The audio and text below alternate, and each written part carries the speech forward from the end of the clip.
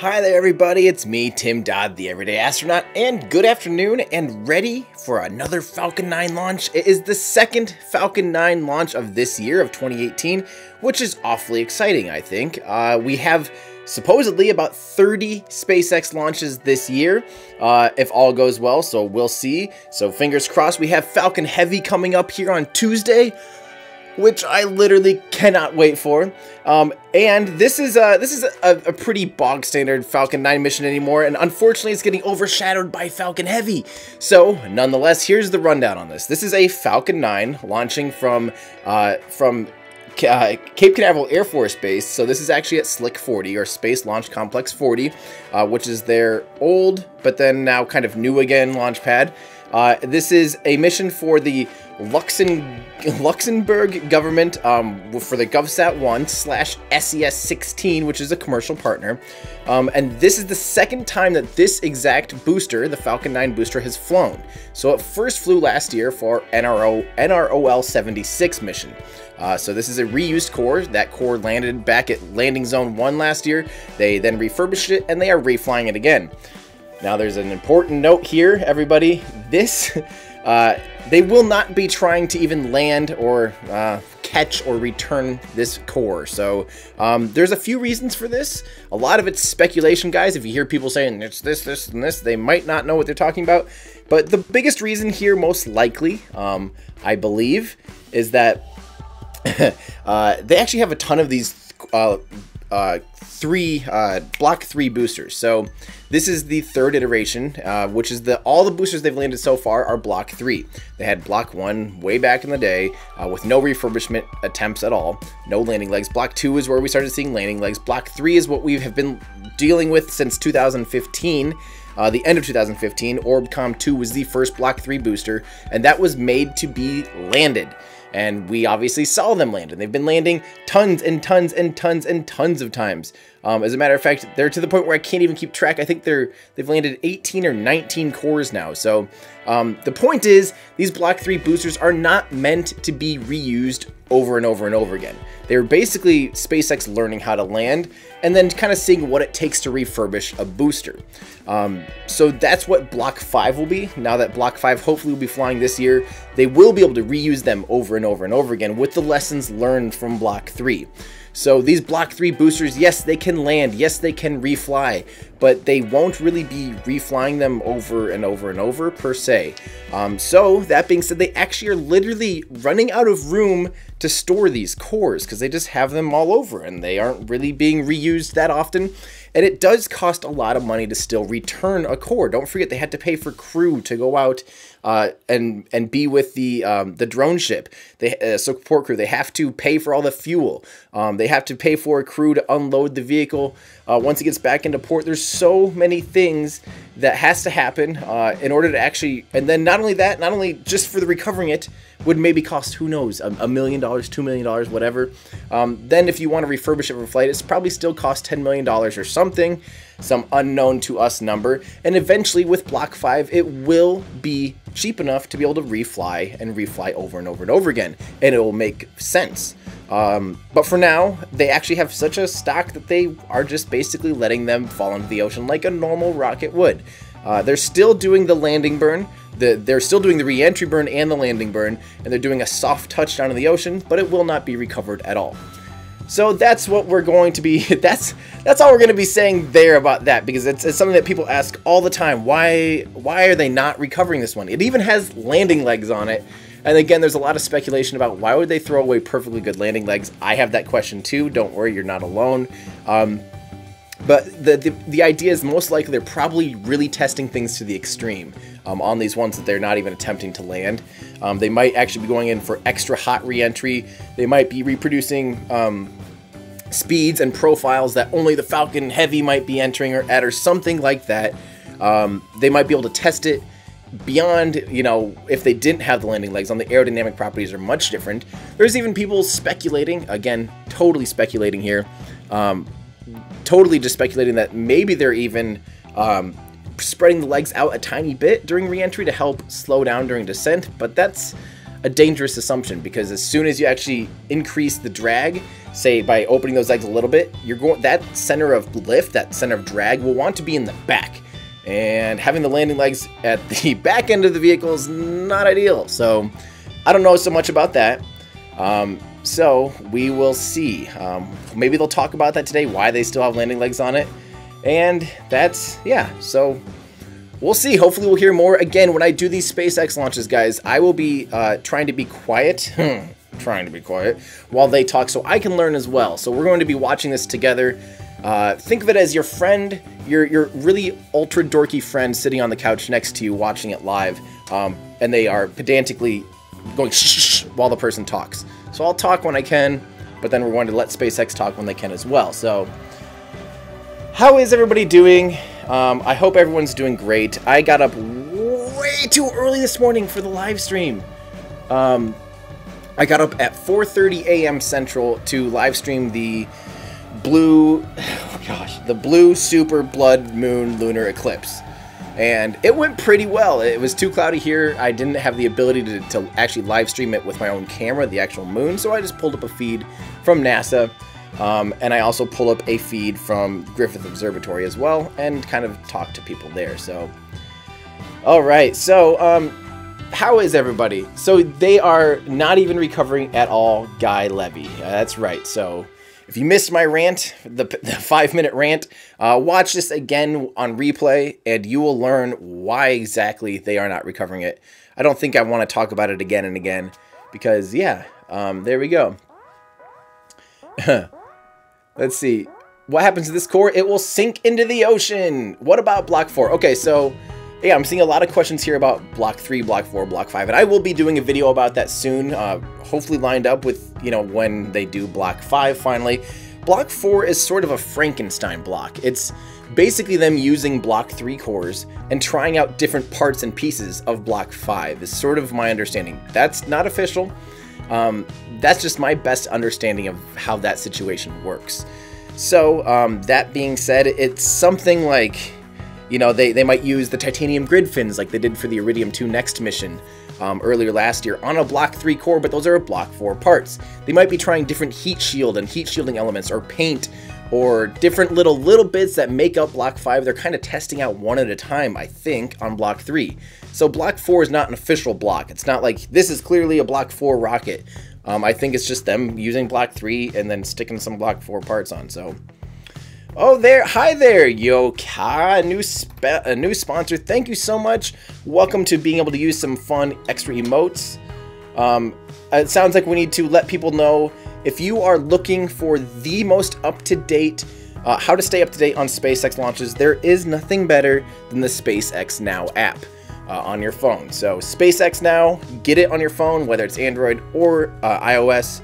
But if you don't have an iPhone or an Android phone, you can also go to spacexnow.com. And the other option too, there's also spaceflightnow.com for launch calendars. There's also Reddit. Make sure you're on the subreddit, reddit.com/r/SpaceX to stay very up to date with launches. That way you can find out any updates with Falcon Heavy, any updates with any date changes and all that stuff too. So yeah, we're getting close here, guys. We're at T-minus 20 minutes. I hear everything's fine. I haven't heard anything yet. So, let's see here. And we have an exclusive Discord channel for our Patreon members. So I want to thank you guys. Let's see. Rob Jones. Hi, you can't wait till Falcon Heavy. Well, Heavy. Like I said, guys, it's been a long day. Hi, Tim. Can't wait till Falcon Heavy. Will I be covering it early? And Rob, thank you for your tip. And yes, the good news is I plan on hopefully going live about 2 hours before Falcon Heavy. Now I'll be 3 miles away from the launch pad, from the launch pad. I'll be sitting there at Kennedy Space Center not the visitor complex. I'll be at the press site, and it's gonna be a lot of fun because it's a great view. There's just a little bit of water and then some trees off in the distance. You see the big countdown clock. I'll have the countdown clock right there in the background. And I'll be able to answer your guys' questions. I'll be doing some fun other things leading up to that live stream. So it's going to be a really fun live stream. I'll probably even try to pull in some people and ask some questions to some other cool people. So make sure you're tuned in. Tune in plenty early. Falcon Heavy coverage will be through the roof. There'll be an insane amount. So It'll be a lot of fun. Yeah, Falcon Heavy hype, guys. I cannot wait. So I hope that you join me for that. I will be very early. Pull up 2 screens so you can see, you know, a phone and a computer, or your phone and a tablet, or a tablet and a TV or something. Put me up, and then put SpaceX's official launch up. You'll have an uncut feed from me, and you'll be able to see a really cool view. So I'm very, very, very excited. So I hope you guys are too. Let's see here. What time is the launch scheduled for? It is scheduled to launch in 19 minutes. So there we go. Any fresh info on BFR? Honestly, BFR is one of those things where we'll be happy to hear anything about it pre-IAC, and IAC is the International Aeronautical Congress. So that's when SpaceX, they've so far for the past 2 years, starting in 2016 and then again in 2017, is when they revealed the BFR. They used to call it the Interplanetary Transportation System, but internally it's always been called the BFR, and that stands for Big Falcon Rocket. You can guess what the F might stand for internally. And so far at this point, they've only been giving us, you know, for the past, they only give us an update really about once a year. We might see little things here and there about the engine or maybe about the carbon composites, but I don't think, it's been really quiet in BFR camp because, you know, so far Falcon Heavy has taken over for BFR. So we will see. We will see. I'm reminded in our Discord channel that today is the 60-year anniversary of America's first satellite, Explorer 1. So that's the first time the United States was able to put a satellite into space. So congratulations, 60 years ago. Hopefully we have a beautiful launch today of a phenomenal rocket from SpaceX launching on its anniversary. It could be very, very special. So, and look at this, we have the live stream starting for SpaceX. I'm gonna go ahead and pull them up there so we can keep track of it here. Once they go live, I will unmute them. I will mute my own music, and we will tune into them and see them live. So get ready. So happy birthday, Explorer 1. You are 60 years old. Somebody asked, let's explain Geostationary Transfer Orbit. So that's what this mission is. This is sending a, what is it, a 4,200 kilogram payload up to Geostationary Transfer Orbit. So geostationary orbit is where a lot of communication satellites are. They're the ones that are kind of pointed, like when you aim a satellite dish and you need to hit a specific place, that's what those are satellites that are in geostationary orbit. They basically end up looking like a star in the sky. There'll be a fixed point, and that's because their orbital period is 24 hours. So they actually stay in exactly 24-hour periods. They rotate with the Earth. So it's at this exact altitude, something like 22,000 miles, or like 30,000 kilometers or so in altitude that these satellites stay. And in order to get there, instead of the booster sending the upper stage, sending the payload all the way out there and then circularizing, what they do is they just simply get it out there to the highest point, and then it's the payload's job. The satellite has to have its own propulsion to actually circularize its own orbit. So they just get it, that's why it's called a transfer orbit. So they're just transferring it. They're doing the bulk bit of the work, which is raising the orbit up to that geostationary point, and then the satellite itself will actually circularize that orbit and get it into its proper geostationary orbit. But otherwise, the job of the provider is just simply geostationary transfer orbit. So they just boop. And Rob Jones, thank you for the tip. And also, we have a new sponsor, everybody. It's Jesus Christ. Wow.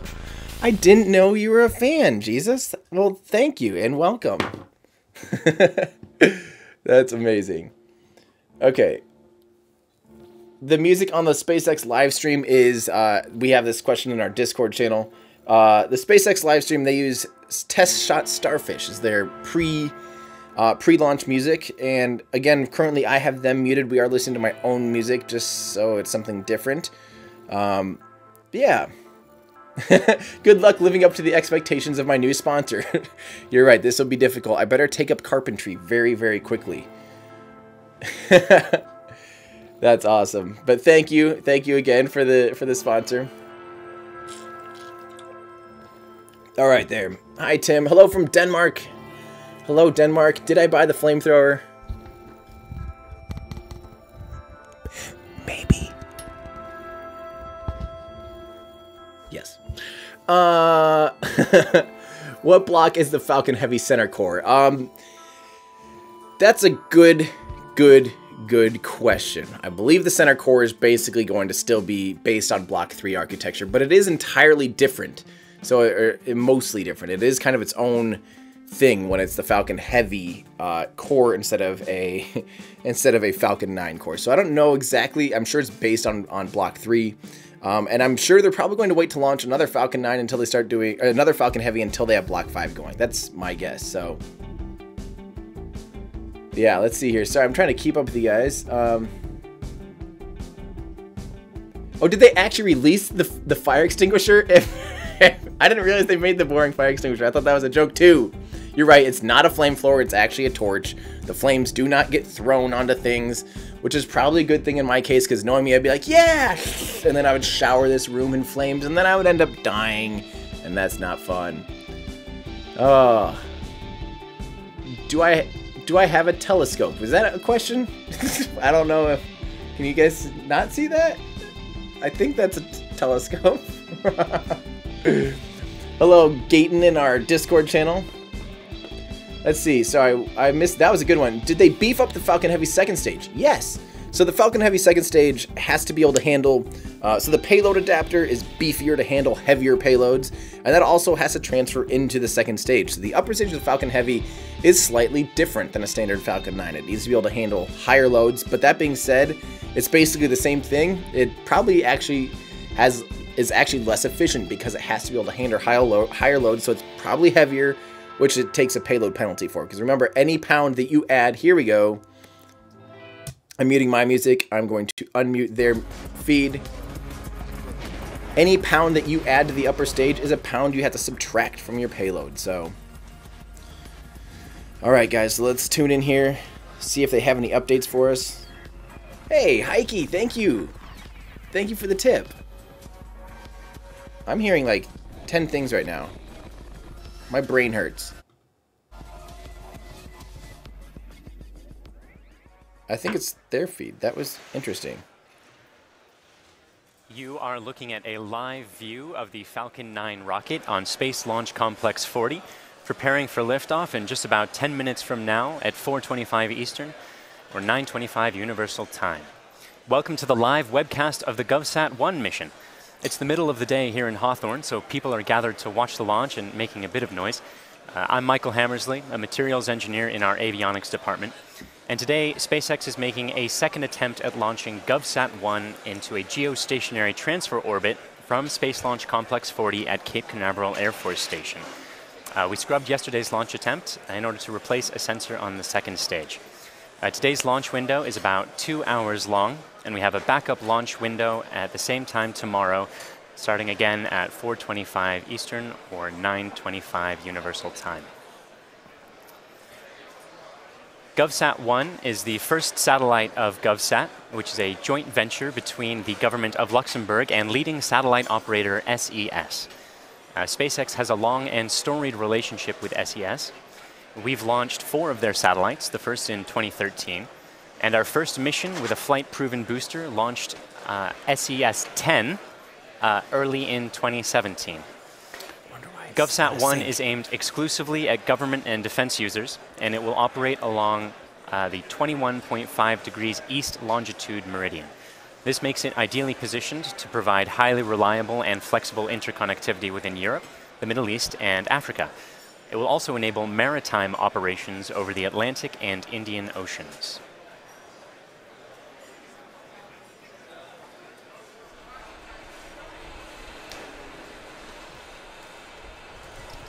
Okay, so it looks like actually SpaceX might be having that audio sync issue currently with their host, the audio syncing up with the video. But hopefully that's on their end. If it is, I apologize on their behalf. If it's on my end, I apologize on my behalf. I need to say thank you to Arjan for the new sponsorship. Thank you. You now can see have the familiar markings from re-entry on this Falcon 9, which first flew for NROL 76 in May of last year, launching from Launch Complex 39A at Kennedy Space Center. SpaceX now has 3 operational launch sites: Launch Complex 39A at Kennedy, Space Launch Complex 4 at Vandenberg, and the pad of today's launch, Space Launch Complex 40 at Cape Canaveral Air Force Stations. More launch sites allows SpaceX to launch more frequently, which is a key step in achieving our goals of full and rapid reusability on our way to Mars.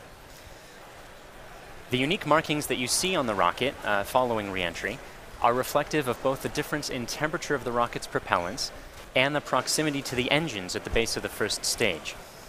We carry both liquid oxygen and rocket-grade kerosene, also called RP1, on the rocket, but the liquid oxygen is super chilled, which changes how the soot and heat from the engines interacts with the surface of the rocket. Where the stage is colder, soot isn't able to stick as well. Falcon 9 is a two-stage rocket, which means it has one stage to get out of the atmosphere and a second stage to get the satellite up to orbital speeds. The first stage has 9 Merlin engines, which is why we call it Falcon 9, and is about 2/3 the overall height of the rocket. The main job of that first stage is to get us out of the densest portion of Earth's atmosphere, and it will accelerate GovSat-1 as well as the second stage to the edge of space at a few thousand miles per hour. At that point, the first and second stage will separate. The second stage will continue accelerating GovSat-1 up to speeds of about 17,000 miles per hour. In today's mission, we will not be recovering the first stage.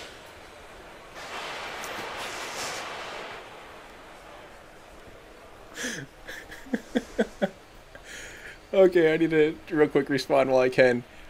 First off, thank you, Michael Franz, for your tip, and thanks for saying you enjoy my live hosting and when I'm on tomorrow. Thank you for saying hi. Thank you, R. Zhao, for the new sponsorship. I really appreciate that. You now have some fun emotes. And greetings from February in Australia. That's crazy. It's February already. Okay, hi February. How is it? Greetings from... Let's check in on Falcon 9. The first stage helium load and the second stage helium load began early this morning. Those are largely complete. The pad was cleared about 8 hours ago. Propellant loading began just over an hour ago, and RP1 is now at about 99% full in both the first and second stages. Liquid oxygen load began 30 minutes ago, and we are looking at about 95% complete in the first stage and 90% complete in the second stage.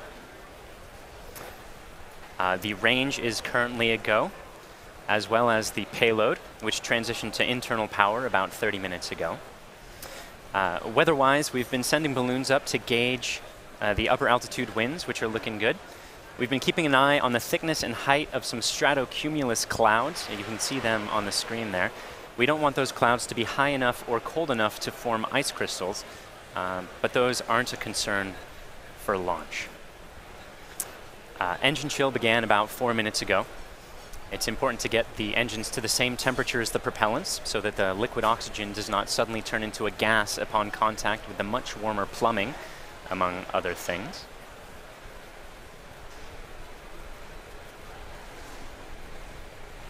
Okay, I'm going to try to sneak in here quick. Thanks to our new sponsor, Satan from Hell. We are now sponsored officially by Jesus Christ and Satan from Hell. So thank you, Satan from Hell. Timothy Buzelli. You just found this channel a few days ago. You think my videos are great, and you are welcome. We've got several members of the GovSat-1 team in Florida to watch today's launch of GovSat-1. In particular, we would like to extend a warm welcome to the Prime Minister and Deputy Prime Minister of Luxembourg, as well as their Royal Highnesses, the Prince and Princess of Luxembourg, all of whom are watching today's launch in person from Florida. That's awesome. Very cool.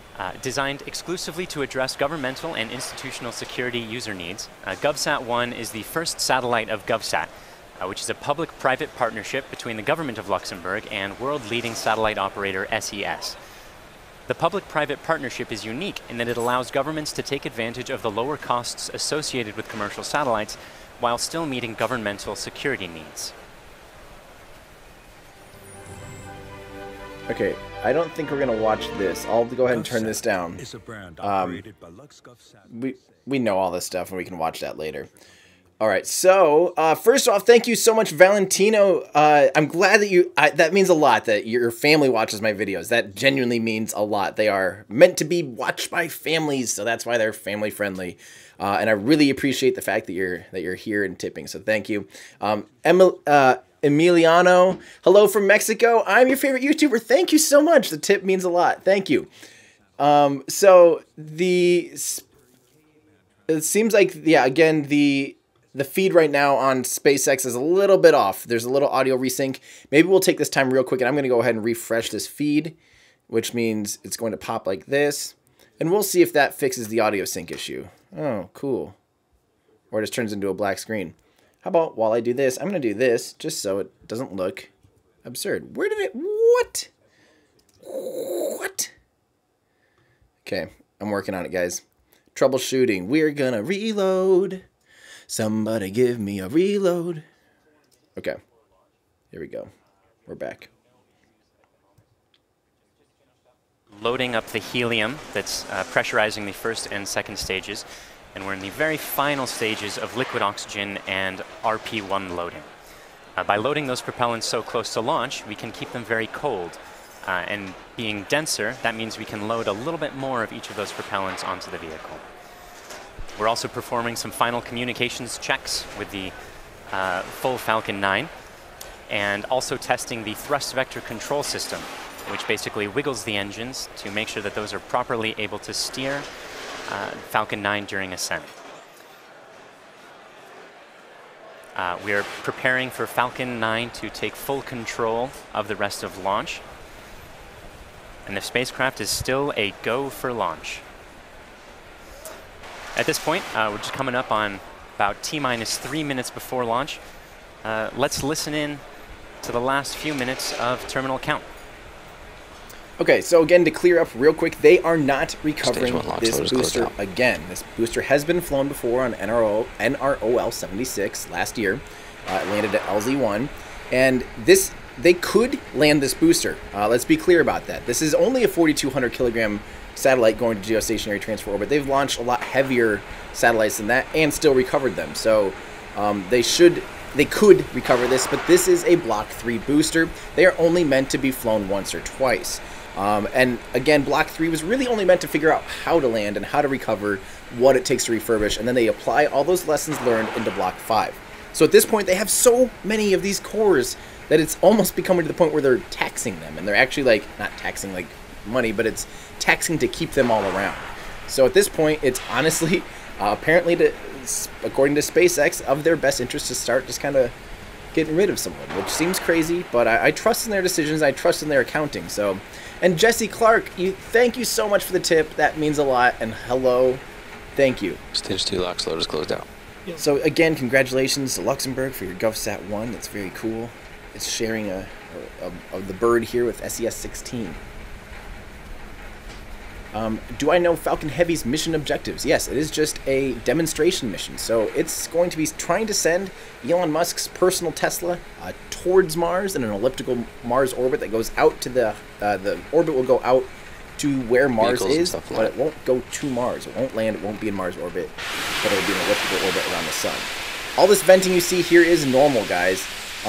All this smoke, this is as the tanks get pressurized with super dense oxygen and which is liquid oxygen and propellant. The liquid oxygen boils off because when it turns from a liquid state and then warms up from the ambient air and turns back into just listening here and turns back into a gas, it expands, and so they have valves that open so it doesn't expand and rupture the tank. Instead, it gets vented into the air, and the very cold condenses and makes water vapor. So that's what you're actually seeing is the water vapor interacting with the very, very, very cold oxygen coming out of the vehicle. So that's normal.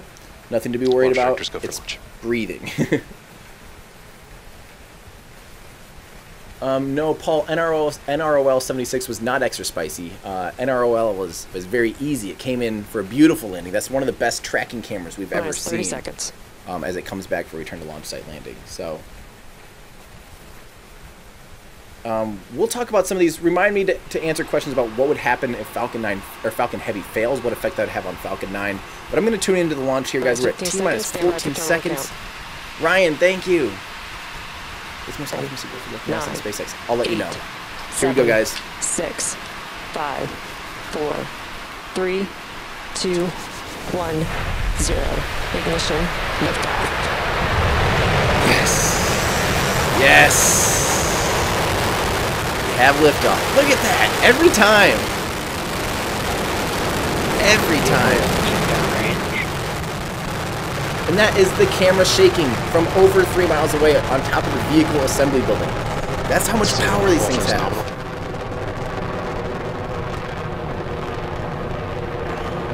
Gosh, it still gets me every time. Look at that.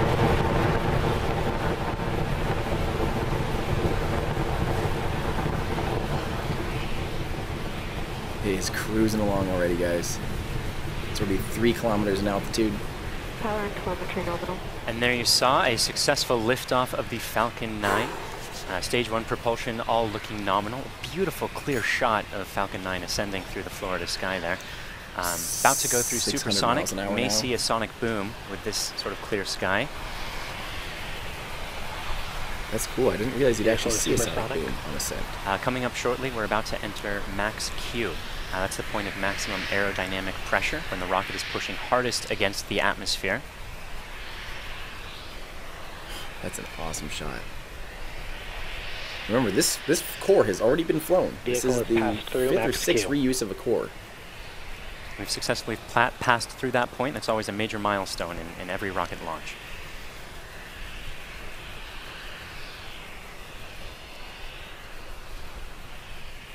And notice the exhaust plumes get wider and wider and wider as the atmosphere gets thinner and thinner because those exhaust gases are extremely hot and high pressure, so it spreads out as the atmosphere gets thinner. For the same reason that we chill the first stage engine, to make sure that it's ready to be at the right temperature, the same temperature as the propellant.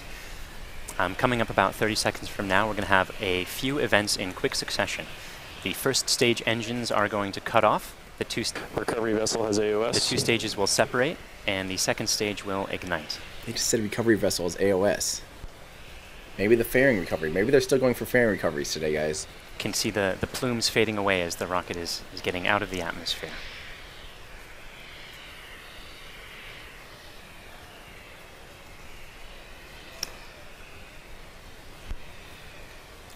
Trajectory is still looking good, and those 3 events, main engine cutoff, separation, and second stage ignition, happening right now. Okay. Maybe go. There we go. Stage separation. And engine ignition. And that thing that falls off is normal. And there it's you the saw it. First stage successfully cut off. The 2 stages separated, and then the second stage has begun its burn. You saw the retaining ring fall away, and that protects the MVAC Merlin vacuum engine nozzle during shipping. Again, we are not recovering the first stage on this mission, but we are about 30 seconds away from fairing deploy. The fairing protects the satellite during ascent, but it's not necessary once you get out of the atmosphere, and so we'll let it fall back to Earth to keep that propellant available to loft more satellite. They might be trying to recover the fairings. We'll talk about that in a second. Separation confirmed. Sweet. We've got confirmation of the fairings separating. You can see one of the fairing halves in the screen behind the second stage engine there. All right, we're looking good, guys. Beautiful clear shot of second stage against the Earth background. Acquisition of signal, Bermuda. Upper stage now has acquisition of signal of a different tracking station, ground station.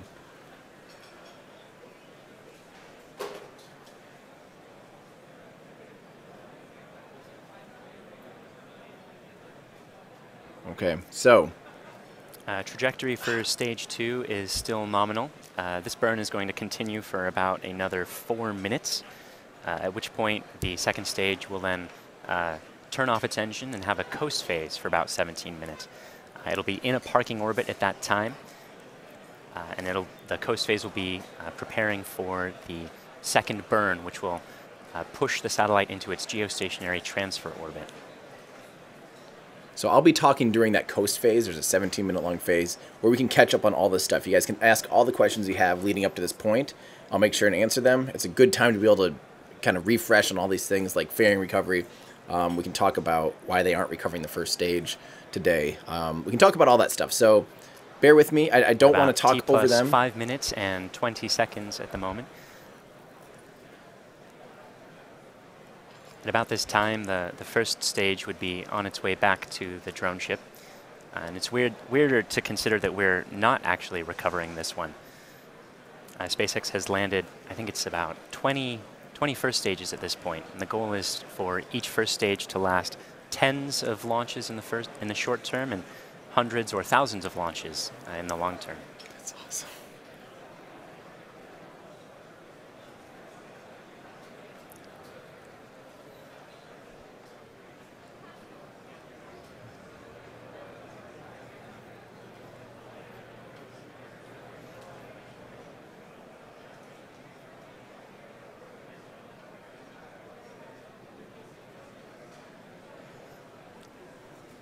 T plus 6 minutes and 15 seconds. Trajectory still looking nominal.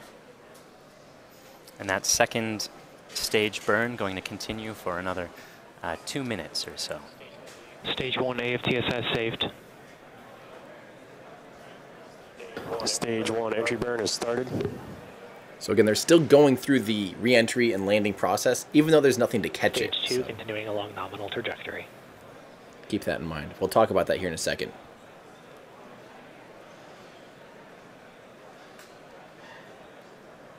Again, everybody, we will be talking about why they aren't landing it here in a second as soon as they go into that coast phase. I will talk about it plenty again, so we'll reiterate that. So don't worry. You just heard the call out that the stage 1 had its entry burn start and then shut down. While we are having a re-entry burn, we are not recovering the first stage.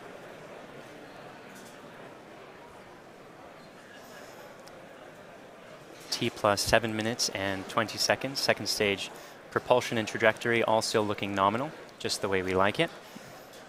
And about 1 minute remaining in this first burn to get to a low altitude parking orbit for GovSat-1.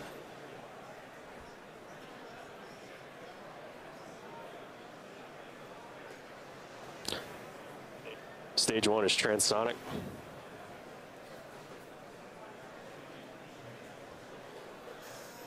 Transonic means going from supersonic to subsonic. So above the speed of sound to below the speed of sound. Cape Canaveral stage 1 as expected. Loss of acquisition of signals, LOS. Stage 2 is under terminal guidance.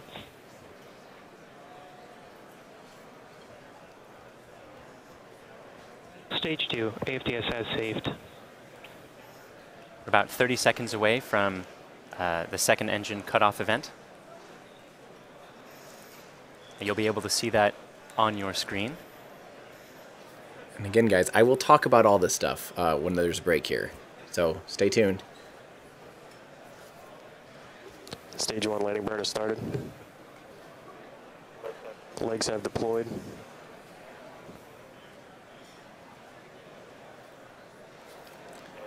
And stage 1 splashdown. By stage 1. We hardly knew you. And we have Seco, second engine cutoff. Second stage engine cutoff. So they'll probably go into a coast period here where I can talk and explain some things. Canaveral stage 2 as expected. You may have heard that the first stage had its splashdown. Again, that was not a recovery of the first stage. That was an expected splashdown. The second engine cutoff event was confirmed, as well as a good parking orbit. And there you can see second stage in space, coasting in that parking orbit. It'll be doing that for about another 17 minutes or so, at which point the second stage will burn for about another minute to change it from that low altitude parking orbit into the geostationary transfer orbit. We're going to take a break during that time, but you can see the progress of the second stage on the animation on your screen, currently a few hundred miles east of the Florida coast. We'll be resuming coverage at about T plus 25 minutes or so. So stay tuned, and we'll see you shortly. Okay, we're going to kind of pop them up in the corner and pay attention here. I'm going to lower their volume. Okay, we have a lot of questions. First off, thank you. Let's see here. Ryan Gardner, I have to answer your question still. And Wervan Vaughn, thank you for your tip. And Guilo Birdie, we will be talking about that in a second here. So Ryan, what's the most optimistic goal for both NASA and SpaceX for this year? I think they share a very common goal. They want to get commercial crew developed as far along as humanly possible. So don't forget, NASA and SpaceX, as well as Boeing and United Launch Alliance, are working to get crews back to the International Space Station launching from the United States on U.S. rockets. That's huge. So SpaceX they're continually getting their Dragon 2 crew capsule ready, and that will be launching astronauts. They were aiming for the end of the year. I'm not so sure it'll happen this year. It might be early next year before they actually get astronauts on board for the first flight. But we will see NASA and SpaceX developing the Dragon 2 and getting it ready for that first crew flight. And that's something that they do together. So NASA has these kind of checkpoints, and SpaceX then needs to go ahead and fulfill those checks. So that's something that NASA and both SpaceX, that's definitely one of their goals. And I think the most optimistic goal would be to see one of those two providers, either Boeing or SpaceX, be the first one to send humans up to the International Space Station for the first time since 2011 from the United States, from U.S. soil. Don't forget, U.S. astronauts are still flying right now through Russia on the Soyuz vehicle. So, Guilio, sorry if I'm mispronouncing that. Why does the second stage fire twice? So right now it's in what's called a parking orbit. So it's actually just in low Earth orbit, essentially, right? And what they need to do is they wait until it's halfway around the Earth, and then they light up that engine one more time, and they expand its orbit. So if you speed up at any point in an orbit, say you speed up right here, and you're in a circle orbit, what will happen is it will raise the opposite side of the orbit. So all of a sudden you'll get into this elliptical orbit. It'll look kind of egg-shaped. It will look oblong. And so that's what geostationary transfer orbit is they first park it, and then it's meant to actually expand and get out to its point where it needs to start. They spread out, so they have to get to the back side in order to raise the orbit to its intended destination. And this one's parking, I don't remember what degree, like 21 degrees or something, to service Luxembourg and that portion of the world. So it has to go out there behind it basically, and then expand its orbit. And then once it detaches the payload, then the payload itself has thrusters to circularize its orbit. That's the kind of the key there. So this is only a geostationary transfer orbit, and that's why the engine ignites twice, is to park first and then get it injected into its proper geostationary transfer orbit. Okay, so we need to talk about why didn't they land that first stage, Tim? Why did they waste it? It's a waste of money, right? So here's the deal, guys. Again, this booster has already flown once. It flew last year on NROL 76. It landed back at Cape Canaveral, LZ1. You can watch the video after this. Go ahead and type in NROL 76 or look through all their streams from last year. They had 19 launches, I think, or 18, 19, something like that. So you can find it. It's the only one that is named NROL. Find that one, click on it, watch it. That was the same booster that was just flown this time. And these boosters, all the boosters that have landed so far, all the boosters that are currently flying, used or brand new, are Block 3 boosters. Block 3 boosters are boosters that are their current generation. And again, they basically are they learned how to land, they learned how to recover, and they learned what it takes to refurbish Block 3 from this generation of vehicles. And these generation of vehicles aren't necessarily meant to be reused over and over and over. You heard them in the broadcast. They said they're working on having the Falcon 9 be reused 10 to hundreds of times. That's their eventual goal for the Falcon 9, and especially BFR plans to be reused hundreds, if not thousands of times. So they're applying the lessons learned to Block 3 into Block 5. So Block 5 will be very much so rapidly reusable and reused over and over and over and over. That being said, they literally have warehouses full of these landed boosters that can only really, they require a lot of refurbishment. They really aren't meant to be reflown over and over and over again. They just simply aren't meant to do that. So I think SpaceX has decided they're going to just be reflying them once, and then they're ditching them in the ocean. This is the second time they did it. They did it earlier this year. I think, was it an Iridium flight that they did that for? Iridium Next 4, I believe, was expended as well, just trying to literally almost clear up inventory, a fire sale, if you will, but they still got a reuse out of it.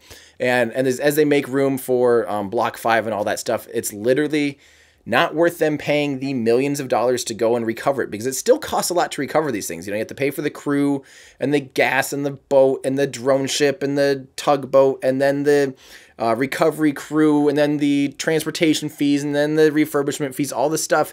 It's still millions of dollars to actually do that. And so at this point, if it's literally just going to be sitting in a warehouse somewhere, it's just better off to let it go into the ocean like a normal rocket. So, and Horace, beautiful how the Earth moves under the second stage. It is beautiful. So now the second stage is traveling at basically 17,500 miles an hour, 27,000 kilometers an hour. And we get to watch it. It's cruising along. It will orbit every 90 minutes. The next thing we need to talk about, we had a lot of questions. We'll talk about that, the sideways thing. That was a good question. Why do rockets go sideways? We will talk about that here in a second. The next thing I want to talk about is fairing recovery. So they have been working on recovering the fairing. And the reason why is Elon has said it's basically, imagine a pallet of $6 million falling from the sky. Wouldn't you try to catch that? Apparently, you know, those fairings, we can see those pictures from inside. We can see the pictures of the fairings, really good pictures from the fairings for the pictures that they released of the Tesla that they're going to be launching on Falcon Heavy. They have awesome pictures of those payload fairings. They're huge. They can fit a school bus inside those payload fairings, and they're made out of carbon fiber and have all these crazy, you know, really expensive aerospace grade components inside them. So they're very, very, very expensive. So what they're working on doing, and we have yet to see them successfully do it, but they're just kind of trying it under the table and not really letting us know. The two fairings, they separate kind of like two clamshells. They go like this, and then they're very lightweight. I mean, they're relatively lightweight. They have a very big surface area. So when they re-enter, so they end up just falling back to Earth. You know, they follow the parabola, very similar parabola to the first stage. The first stage kind of comes up and then re-enters the atmosphere and then lands sometimes. And the fairings are not much later than that. So they deploy about 30 seconds after stage separation, which means they are a little bit further down range. But they're also very lightweight, so they can actually survive re-entry. They just put the kind of the curved shape towards the atmosphere using some nitrogen thrusters. We saw excellent footage of that from the what mission was that? That might have been that Iridium Next 4 mission as well. That one that looked like a crazy UFO in California. You could see the little puffs of nitrogen coming from the fairings even as they work on orienting them. So they come through the atmosphere facing their correct direction, their correct orientation. And then they fall and they survive re-entry. And once they get to a certain part of the atmosphere, they actually release parachutes that are like paragliding parachutes. And they surf on them using a parachute and then still the control thrusters. And they're able to do a pinpoint landing. They've for sure mentioned before that they've actually been able to do a pinpoint landing, hitting their GPS target multiple times now, I believe. That's even way back, I think, SES-10 or CRS-12, they talked about the attempts at fairing recovery. So they've been working on this for about a year now almost. So it sounds like they had some ships out there. Here we go. My Discord channel brought up excellent pictures of the, let me get this kind of prepped here. How do I best open this without making a fool of the world? Send me a link. It's going to be hard for me to drag that over there. But yeah, that's how they're working on fairing recovery. And again, $6 million, I think that sounds quite worth trying to recover. It's been difficult, but it's not there's no big explosions, at least if it goes wrong like it would, you know, the first stage trying to land. And fairings, great thing here. Banana phone. Oh, wait, banana phone. What is a fairing? And somebody kind of began to explain it. So, I almost said the banana phone. The fairing is there to protect that satellite from the atmospheric pressure. As the rocket's going through the atmosphere, there's a lot of pressure on there, a lot of strong aerodynamic forces. You know, imagine sticking your hand out of the window at a car going 100 miles an hour. Well, the rocket is already going 100 miles an hour, 160 kilometers an hour within seconds of liftoff, and it just goes faster and faster. But the altitude, as it gains altitude, the atmosphere also gets thinner and thinner. So that's why there is a point of maximum aerodynamic pressure, or max Q. That's because the rocket's still accelerating, but the atmosphere is getting thinner and thinner, and there's a point where those two things intersect. And during that period, they actually throttle back because there's a lot of pressure. And then from then on, the atmosphere is so thin, even as the vehicle accelerates, it gets into thinner and thinner atmospheres. So they can basically punch the engines again. Once they get way out of the atmosphere, it's okay for them to deploy the fairing, and that ends up, exposing the payload to the rigors of outer space. And so these spacecraft are meant to be in space. They are not meant to be in our atmosphere. So that's why they're protected inside that payload fairing. That's the long answer there. I hope that helps. That's what a payload fairing is. That's why they have it. That's what it does. We'll talk about payload fairing recovery probably when we learn more. So, all right. So let's see. What else did we have? We had a lot of questions. Why didn't the rocket engine go green like last time? It always does. I don't know if you're talking about the actual nozzle, the engine nozzle on the upper stage. It never quite goes green. It changes funny colors, but you will see before ignition of any SpaceX launch, they use this thing called TTEB, triethyl aluminum, triethyl borane, which is two hypergols. I believe they're hypergolic, or maybe they might not be hypergolic, so I don't remember what the word is for that. But two things that when they come in contact, they're extremely flammable, and they ignite, and then they use that to ignite the engines. So you'll see this green flash before the engines ignite, and that's because of TTEB. Okay, so is there a vacuum in the fairing? That's a good... I don't think the fairings actually have a full pressure, like pressurized or unpressurized. I think they're just more... I don't think they're fully pressurized, so I don't think there's a vacuum in there. But I might be wrong. Actually, that's a great question. They are hypergolic. There we go.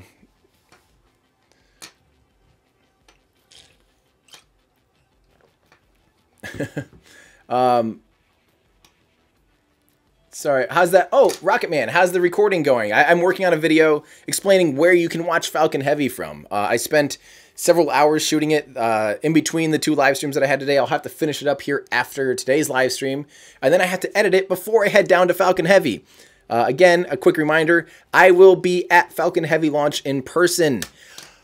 Yes, so I will be down there. I will be at the press site. I will be 3 miles away from Falcon Heavy. I will be live streaming using this Blackmagic 4K studio camera. So expect some really good views from 3 miles away. I will be live streaming about T-minus 2 hours, so there'll be plenty of time for me to answer all your fun questions. For those of our patrons that are Patreon members, I will be doing a meetup at Falcon Heavy at some point, hopefully a dinner or some kind of meal with patrons. So stay tuned to Patreon if you guys are Patreon supporters. Also, I maybe, if I have time, and I'm dead serious about the if I have time thing, it's a crazy schedule. If I have time, I'll try to do a public meetup as well if you guys want to come hang out. So, okay, okay, there we go. Versty, why do rockets go sideways? That's a great question. So, the only reason rockets go up at all is actually just to get out of our atmosphere for the most part. If you were standing on the highest point, like on a mountain, on the highest point on the moon, and you shot like a gun or a rocket fast enough straight sideways, as long as it's at orbital speeds, it'd come straight back around and end up right where it started. So if you didn't duck, and if you waited 20 or 30 minutes, however long it takes to do one orbit, yeah, you would end up getting shot by that bullet. So it has, so orbital speeds, it's speed that matters to stay into orbit. The reason that they go up at all is to get out of the atmosphere. Just like here on Earth, if you're running, biking, if you're on a motorcycle or a car or even an airplane, you know that the wind will slow you down. That atmosphere creates a lot of drag and slows you right back down. And so rockets go up first to get out of the atmosphere. That's the primary reason they go up. But soon, almost immediately after liftoff, they begin what's called a gravity turn, because the important part of getting into orbit isn't going up. To actually stay into orbit, you have to be going sideways. So you have to be going 17,500 miles an hour, 27,000 kilometers an hour, horizontal like this, around the Earth. And the reason for that is that's the speed where you're going outwards as fast as the Earth is pulling you down. I know it's kind of hard to imagine, but imagine if you're throwing a football or a basketball or a baseball, a ball, I'll just say a ball. You throw a ball, it arcs. Say you throw a ball further, it arcs a little bit further. And if you keep doing that, if you kept throwing it harder and harder, eventually you could get to the point, if you're at the highest point where you throw it so far, the arc actually encompasses the entire Earth and comes back around, and it just stays there. So as long as there's nothing to slow it down, like our pesky atmosphere, it'll stay in orbit. Rob Jones, thank you so much. Great script on Discord discussing where to launch. Well, I'm glad that you gave it a read through. That really means a lot. Also, I think I missed Justin Zobel's tip. Thank you, Justin and Paul. Thank you guys so much for the tip. That really means a lot. Why can't they... Let's see here. Why can't they do the second burn of the second stage right away? The satellite was circularized anyway. To the Earth, periapsis, why does it really matter? That's actually a really, really good question. I think it actually, believe it or not, I don't for sure know the answer to this, but I think a lot of it has to do with they want to launch for geostationary orbits like this. They want to launch it so that the long, slow coast phase is in the daylight side and it's not at all in any risk of being behind the Earth, so it has time to deploy solar panels and gain charge. Also, I think it makes the most sense for its... oh, they're back. In the final stages of the coast phase of the second stage, and the final parts of that coast phase, I suppose. The liftoff of Falcon 9 occurred on time at 1:25 Pacific this afternoon, 4:25 Eastern. Successfully lifted second stage and the GovSat-1 into a parking orbit, and we're about to begin a second burn of the second stage that'll last about 1 minute. To get it into a geostationary transfer orbit. Second stage is currently at 245 kilometers in altitude, and geostationary orbits are at 36,000 kilometers in altitude. So this burn is going to move GovSat into that higher space. That second stage burn is coming up just a few moments from now.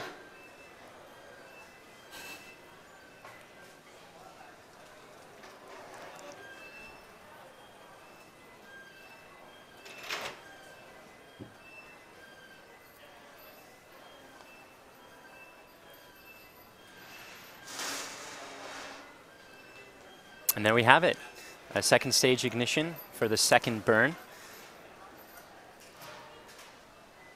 And that will greatly increase the final altitude of the GovSat-1 in order for it to be able to move itself into the correct position at 36,000 kilometers.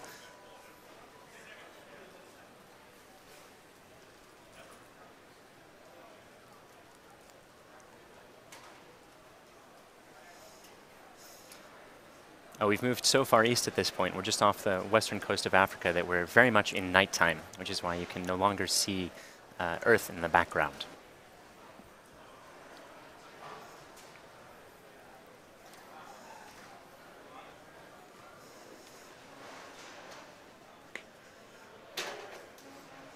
That second stage burn continuing for a few more seconds. And then we have shutdown. We'll take a few moments to confirm that we're in the correct geostationary transfer orbit, and then a few minutes to make sure that the satellite is healthy. GNC confirms good orbit insertion.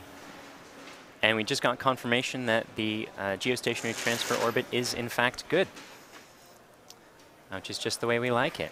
We're going to take a few minutes now to make sure the payload is healthy and prepare for that payload deploy, which is the final step of the mission for SpaceX.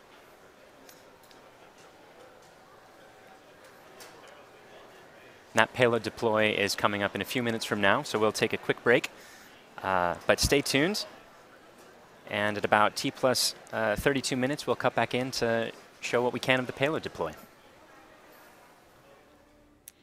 Awesome. Okay, first off, thanks, Benjamin Churchill. Thank you for the tip. That's greatly appreciated. Okay, and let me do this again. I'll try to remember to flip it back. I apologize, everybody. So we have a few more questions. The tin foil is a protective foil against to keep the sun from warming up the fuel tanks and all that stuff, I believe. I'm not actually entirely positive why they have the foil there, but I think that's correct. Somebody let me know for sure. And the frozen material you see, those are the vent caps for the, again, remember there's that very highly pressurized liquid oxygen, and you're actually seeing liquid oxygen boiling off, and then it's in the freezing temperatures of space, so it ends up crystallizing and turning into solid oxygen. So that's pretty cool. Yeah, thank you, Benjamin Churchill, and thank you, Chris. Thank you. I will try to keep up the good work. How do they live stream from space? They have ground stations, so occasionally you'll see downlink failed, where they don't have a ground station that has communication with the upper stage. And we actually just saw it there for 1 second. It went to no downlink. So that's how they are able to live stream cameras from space using ground tracking stations, satellites that relay the information. So, okay, so foil blanket is for thermal regulation, Neuropilot in our Discord. Thank you. Okay, we had a few more questions. What happens if the camera's on stage 2? Why don't they live cast re-entry? There's a lot of... I don't think there's any reason to. It's very fiery, and I bet that second stage burns up pretty quickly in the upper atmosphere as it does re-entry. So, oh, somebody... Oh, sorry, that's right. Also, DJT2412, are they dumping their rubbish in the ocean? Unfortunately, yes. The second stage and anything else does end up getting lost into the ocean. But believe it or not, they actually kind of take preparations for that for wildlife, for marine wildlife, and a lot of rocket stages actually have designed, I don't know if SpaceX in particular does this, but some other stages are meant to have little preparations to help coral attach to them, because they literally plan on them being beds for animals. So, I mean, if that's some consolation, I hope it is. How many second stages are still in orbit? Probably a lot. Why so fast? So the reason it's going so quickly right now, stage 2, is because right now you speed up again. Remember that orbit where we talked about making it elliptical, where one point ends up going an elliptical orbit, where it's the lowest point's kind of close to Earth and the highest point's far away from Earth. In order to get to that point, in South Africa, and the next major event and the last important one for the mission. For SpaceX is the payload deploy step, when we release the satellite from the second stage and allow it to continue on its geostationary transfer orbit, at which point it will circularize its orbit at 36,000 kilometers at 21.5 degrees east. And that payload deploy is going to look just like a gentle push away from the second stage. And it looks like we'll be having good live video of that. That payload deploy event coming up in just about 10 seconds from now.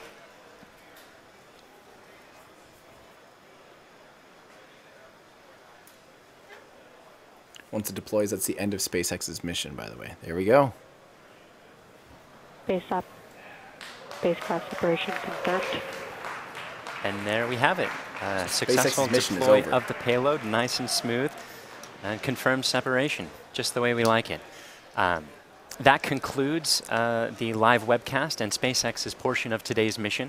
Thank you very much to GovSat-1 and SES for choosing us for this launch. Thank you to the Range and FAA for your support, and thank you for tuning in to watch today's mission. If you'd like to join us on our mission here at launching satellites and getting to Mars, check us out at spacex.com/careers. Otherwise, look for further updates on our social media accounts, including for Falcon Heavy, which is currently targeted for February 6th. Thanks again for joining us. Okay, guys. They did it! Another successful mission. Cheers, SpaceX.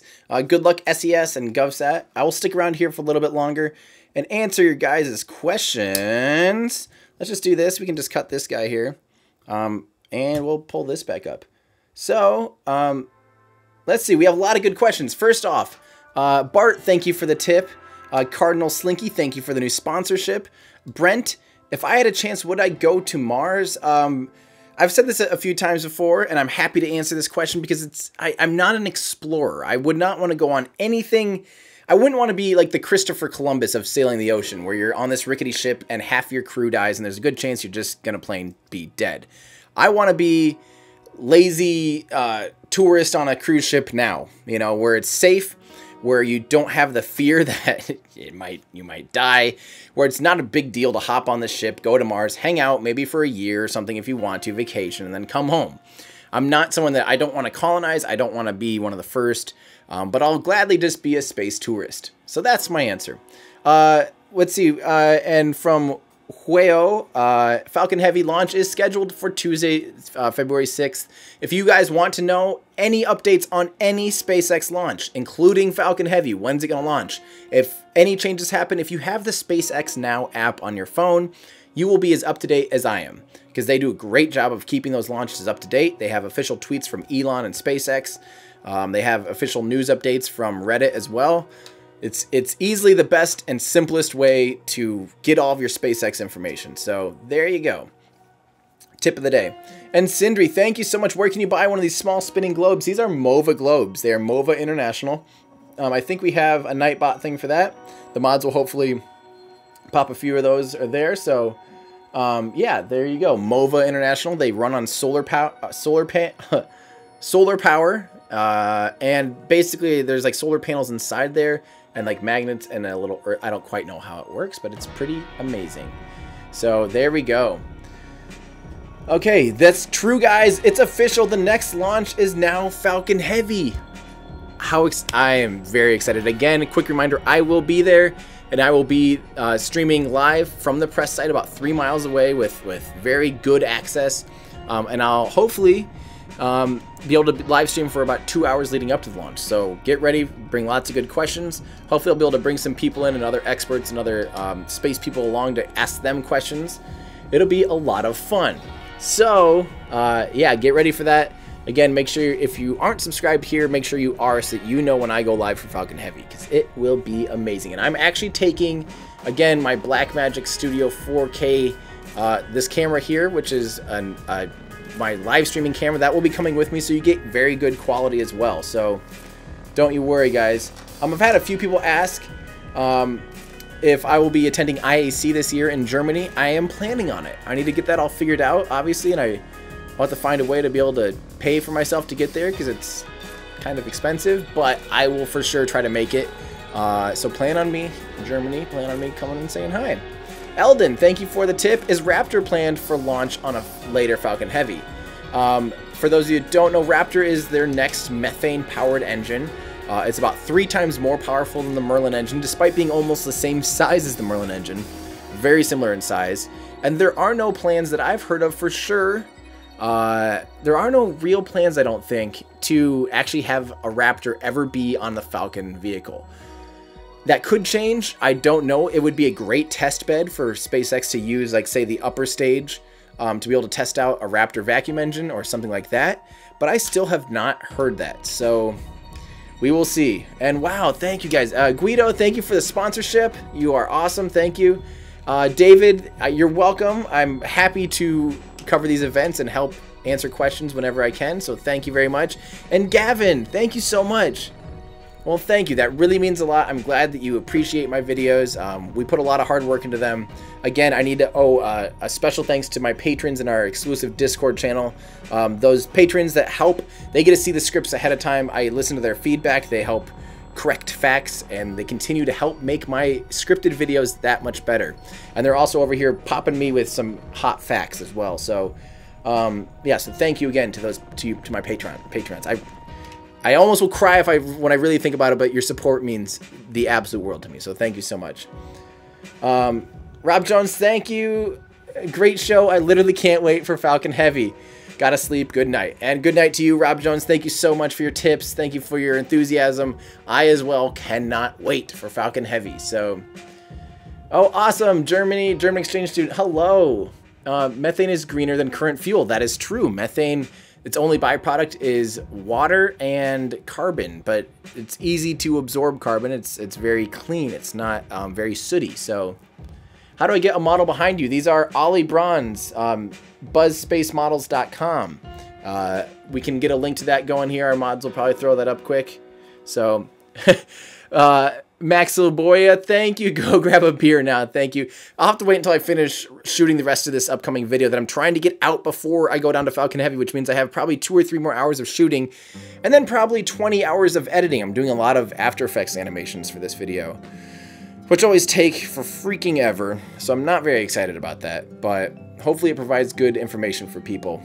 So maybe after that, maybe I'll take you up on that beer. So thank you very much. Lee Roberts, hello from UK. Keep up the great work. Is Falcon Heavy payload bay larger in volume than Fairing 9 or different fairings? Great question, Lee. Very good question. The fairings are all the same. They actually currently just have a standard fairing. It's expensive to make different fairings. It's kind of, SpaceX is all about keeping things unison. That's why the Falcon Heavy uses the same Merlin engines as the Falcon 9. That's why they use the same cores, essentially. That's why they use the same tooling. They only have one standard payload fairing, and the Falcon Heavy has the same one, and it's not so much volume capped. You know, the Falcon 9, a lot of satellites can be heavier than what Falcon 9 is currently capable of launching, and be in that similar volume. So it's not necessarily a volume thing. There are some satellites that will not be able to fly on Falcon Heavy because they are simply too big, such as, for instance, what is that? The BA-330, Bigelow Aerospace's expandable HAB module, I believe, would not be able to fit inside a Falcon 9 or Falcon Heavy payload fairing. So it has to fly on a bigger 5-meter fairing, like on an Atlas V. So there are limitations, but it's very rare, actually, for a satellite or a payload to exceed SpaceX's payload fairing size, and typically the only limitations are mass and not so much payload fairing size. So, will the second stage stay there on the transfer orbit? So, basically, yeah, the upper stage and the payload will basically drift together, but the satellite will end up, again, inserting itself into its geostationary orbit rather quickly. The BA-330 needs a 7-meter fairing. SpaceX is a 5-meter. Thank you, Ollie Braun, the wizard behind these. That's correct. Yeah, 7 and 5 meters. 7-meter fairing is huge. That is very, very, very wide. SpaceX's fairing is that common 5-meter. Thank you very much. Let's see. You're welcome, Jesus Christ. That's always fun to say. The launch is over, Daniel Stewart. You missed it, but you can replay it here, either when I end here or watch SpaceX's live stream as well. What's the diameter of these globes behind me? I don't know the exact size. They're, I don't know, 5 or 6 inches, X amount of centimeters, about this big. Hopefully that gives you a better sense of scale. So, yeah, those are those MOVA globes. I love those things. They're very, very cool. Wow, thank you, Vadim. Thank you so much for that tip. That means a lot. Thank you. And hello. Okay, so we had a few more. Oh, there we go. What happens if Falcon Heavy will fail? What effect would that have on SpaceX / Falcon 9? That's a very good question. And the answer is it depends. So there's a lot of things that are completely unique to Falcon Heavy that would have no effect on Falcon 9. Say there's some extreme vibration that ends up tearing the vehicle apart that is entirely unique, some harmonic imbalance or something in between those 3 cores that ends up shaking it to death. That's unique to Falcon Heavy. That would not affect Falcon 9. Of course, they'll do probably a little bit of a review, but if they know immediately, oh, this is a Falcon Heavy thing, or booster separation. Falcon 9 doesn't need to worry about booster separation, so say something were to fail there, that would not affect Falcon 9. But now say an engine fails, or a fuel pump fails, or you know, tank ruptures or an upper stage, things that are common with Falcon 9, if it shares a common lineage, it would have to stand down as well. So just because Falcon Heavy is risky doesn't necessarily mean it risks Falcon 9. They might be able to resume almost immediately, and depending on where and what failed. So we'll just have to pay attention and really hope for the best. Oh, I just can't wait. I cannot wait. I am scared and I am terrified. Robert, could a Falcon Heavy 2 have Heavy's 2 extra boosters have 2 Dragon capsules on them for an awesome thrill ride? You know, Robert, technically yes. That's very interesting, but one of the issues here, it's pretty well frowned upon these days, post-shuttle era, to ever have a crew vessel adjacent or next to fuel tanks. So if the Falcon Heavy's booster right here, these little whomp, and right here, if there were 2 Dragon vessels there that, you know, could pop off and people could get a little joyride on them. If they were to have an issue need to abort, they would be really dangerously close to other things where they'd run into the upper stage or the payload fairing or whatever it may be. In theory, yes, they could do it. It'd be very Kerbal of them, but they probably will never be doing anything like that. But I like that idea. Did SES deploy? Yes, SES deployed successfully. They had a successful payload fairing. So, there we go. So here we go. Where do I get these globes again? MovaGlobes.com or MovaInternational.com, I believe. What happens to the second stage after deployment? When there's room and when there's extra fuel on board, they purposely will deorbit it so it burns up and crashes into the ocean. Again, we do need to remember that one of the worst things you can put in the ocean is plastic, and these are primarily aluminum, which actually isn't the worst thing in the world to put into the ocean. So, although it is sort of littering, it does decompose rather quickly and is not a big deal. So, all right. Again, if you have questions about when SpaceX will do anything, including when will they launch this, when will they launch that, including when will they launch Falcon Heavy, you need the SpaceX Now app. So pay attention here. There will be a thing that reminds you every 5 minutes. If you want to stay on top of things, get the app SpaceX Now. Let's see here. Has the blood moon happened in America? Yes, the blood moon happened this morning. It was fun. I did a live stream of it. It was very long. It was like 3 hours long, and I woke up at 4:30 a.m. this morning. I'm on the weirdest schedule today, guys. So, let's see here. Yeah, metal is okay. So Mike368 says on GTO missions they leave the upper stage there. I think I agree with you, but I would actually be surprised if they do that, because all they have to do to deorbit the upper stage in a GTO mission is when it's at its highest point, they have to do a small burn to lower the lowest point and then re-enter there as well. Yeah. Naveed Sheriff, why am I not in my astronaut suit? I believe that was Naveed. You can, it's very hot. You can watch my video, how I almost died in a spacesuit 3 times, or how a spacesuit almost killed me 3 times. It explains about how uncomfortable the suit is and why I very, very, very, very much hate to put that thing on. So, somebody asked what rocket it was that had the 7-meter fairing. That is the Atlas V. They can use up to a 7-meter fairing, and that's very, very big. I think the Delta IV can also do a 7-meter fairing as well. What was the purpose of the landing legs? To be perfectly honest, I still don't have the right answer on why they ended up keeping the landing legs on a booster that was going to be expended. Some speculation is that they were testing, making sure to go over all their numbers and, just kind of coming in with extra hot re-entry profiles or things that they wanted to test out where the aerodynamic properties of having those landing legs matters. There's a chance, totally making this up, don't take this out of context, but just speculating, maybe they took the innards out of the landing legs and no, because they said landing legs deployed. Wrong. So I don't exactly know why, other than maybe it's new old stock as well, because if you think about it, the Block 5 will have different landing legs. I don't know. It was a reused rocket, but at the same time, the legs, I believe, were brand new. So, are SpaceX working on ion engines? Not really. That's more of the payload's job to be doing. Ion engines are awesome, but they're very, very, very low thrust. So the spacecraft that uses ion engines needs to already be in space, and that's SpaceX's job, is to get things in space. So there we go. And Falcon Heavy bumped this booster for being recovered because they're only what 6 days apart right now. This launch and Falcon Heavy, that wouldn't be enough time for the boat to go out to sea and come back and then go back out again. So I think they're more worried about trying to land all 3 cores of Falcon Heavy too. That is definitely something to, yeah. Any new information on Zuma?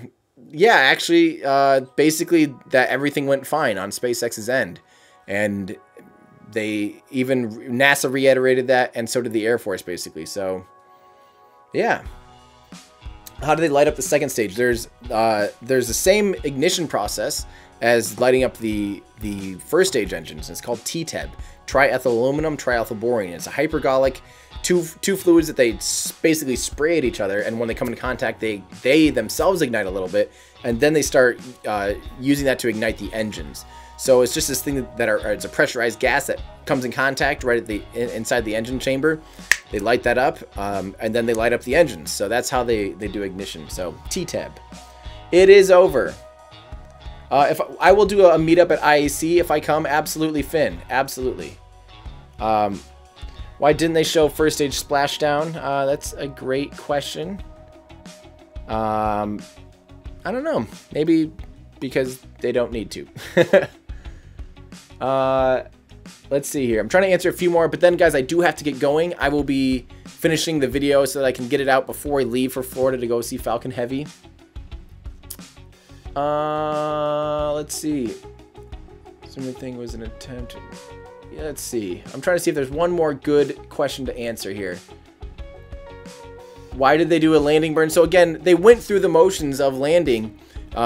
They had the margins to do it, and again, they're always up for collecting data. So they may have pushed it harder. They may have gone in through the atmosphere hotter than they normally would if if they were trying to recover the stage. They may have pushed the envelope a little bit more, or tried to extend the glide range, or do all sorts of things. They could have done any number of tests, and instead of just letting it fall and totally be useless, at least they were able to gain data out of it. So let's see here. I'm trying to figure out what are some of my favorite books. Ivan wants to know. I like audiobooks. John Young has a good one, Forever Young. I really like Elon Musk's audio biography. It's very inspirational. I really like Buzz Aldrin's Mission to Mars. Robert Zubrin has an awesome book about Mars.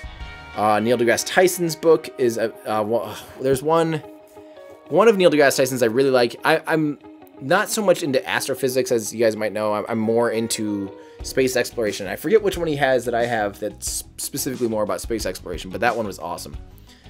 There we go. So I think, can you breathe on Mars? You could technically breathe. It's only 1% atmosphere, and it's not something that's going to keep you alive, but you'd be able to breathe in the 1% atmosphere. That's very, I believe it's nitrogen rich. I'm not very good at this stuff. This is beyond my expertise, but yeah, you wouldn't survive, but you could surely breathe. It just wouldn't be good or keep you alive, and you'd actually die very, very, very, very, very quickly. So there. This already happened. They are not GoPros. SpaceX doesn't use GoPros. They're similar to GoPros, but they are not. Do I have a boring flamethrower? Boring Company flamethrower. Yes. So there we go, guys. Astrophysics for People in a Hurry. That's the book by Tyson. That's the one I don't like, actually, because that one's specifically about astrophysics. He has another one that talks a lot more about exploration, and I really like that from Neil deGrasse Tyson. Purely carbon dioxide, yeah, you would not be very happy. Can the legs be reused or retracted? With Block 5, they will be retractable legs. So right now, once they deploy, they're a one-way mechanism, and SpaceX has to manually unbolt them and fold them up and transport them and do whatever they do with them on current Block 3/Block 4 Falcon 9s. Block 5, though, will have retractable and reusable landing legs. So one is Block 5 launching, hopefully, this year. So and it sounds like maybe late spring. So I'm hearing like maybe April, May, maybe even later. So there we go. And again, let's reiterate one more time here. I'm going to do a wrap up, and then I'm going to tune out so I can finish up the video and hopefully have that out here like Thursday night or Friday. So to reiterate, today SpaceX successfully launched SES-16/GovSat-1. This was a geostationary orbit mission where they launched a 4,200 kilogram mission payload up to geostationary transfer orbit using a reused Falcon 9 booster. This same booster first flew on NROL-76.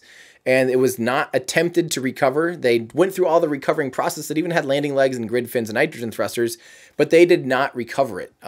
And for many, many reasons that you can hear before, I talk about it a lot at the beginning of this video. So when I go offline, go ahead and refresh and rewatch it. You'll learn the exact reasons and speculations on why they are not reusing it. But it was perfectly successful. So, and here we go. Thank you, Mark Schmidt, for your tip. Hey, Tim, I'm in Florida. Can I watch Falcon Heavy in real life? If you're there through Tuesday, maybe a few days later if it scrubs, absolutely, you can watch it. And that's what my video coming out before I leave is all about, is where you can watch Falcon Heavy and other SpaceX and other rocket launches. So stay tuned to that. I will have that up as soon as possible. That's why I'm going to sign off here, guys, is so I can continue working on that video. So I just, again, one more time, I want to thank my Patreon supporters. You guys are amazing. We're almost up to 300, which means we'll be doing another giveaway of a piece of flown space shuttle Discovery here. So again, that is a piece of space shuttle. We already owe 200. I was going to be doing that giveaway once the Patreons have all been billed. We're going to be doing that giveaway at Falcon Heavy. There's a chance we might get to 300 Patreon members. So I'll have to do another giveaway. I have 2 more pieces left. So here we go. So if you're one of the first 300, you have a chance to win a piece of Space Shuttle Discovery. So thank you for my Patreons. Thanks to those patrons in the Discord channel for helping me script and research. You guys are amazing. Reminder, you can get your own Everyday Astronaut shirts and hats and mugs and prints of rocket launches and prints of my Instagram pictures and things like that. everydayastronaut.com/shop. Check that out if you want. They make great pictures to hang on your walls, I promise. Or things to wear on your body. Whatever you want to do with them. I don't know. Thank you guys so much. Next time you hear from me live, I will probably be down in Florida. Live streaming, hopefully, as long as everything's going well with Falcon Heavy. So get ready for that. Stay tuned. Make sure you're subscribed so you know when I do that. It'll be very, very, very exciting. So, all right, thank you guys. Thanks so much for sticking around. Thanks for all the great questions. Thanks for all the great tips. I really appreciate it. I really appreciate you guys. That's going to do it for me. I'm Tim Dodd, the Everyday Astronaut, bringing space down to Earth for everyday people. Bye, guys.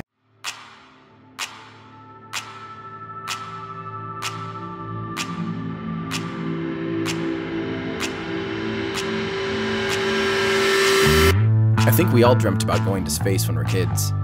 But when the space shuttle program ended in 2011, I discovered a void in my life. That emptiness led to a newfound obsession with space. A few years later, I wound up bidding on a Russian spacesuit as a joke. When the box arrived at my doorstep, my friends asked, "What are you going to do with a spacesuit?" The answer? What can't I do with a spacesuit? That's how Everyday Astronaut was born. Since then, the suit hasn't left my side. It's even gone around the world with me. From remote villages in Myanmar, rockets and spaceships.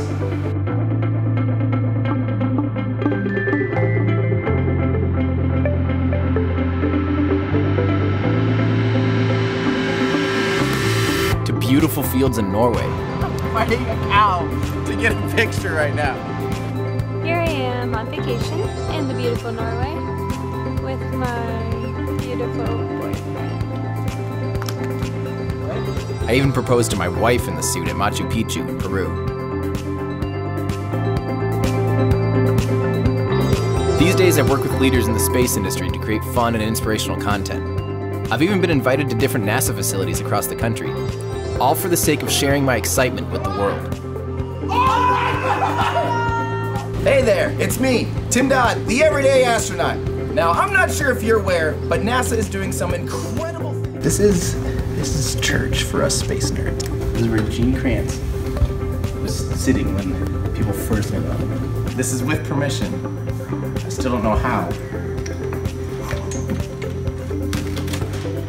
I love that I'm standing on something that says urine bags. This thing's gonna fly like a cat and eat. Whatever that means. That dog's gonna have a sore throat by the end of the day, I'll tell you that. Especially once he tries to explain to his friends that he just saw an astronaut flying majestically through the sky for an hour. This thing has officially become the bane of my existence.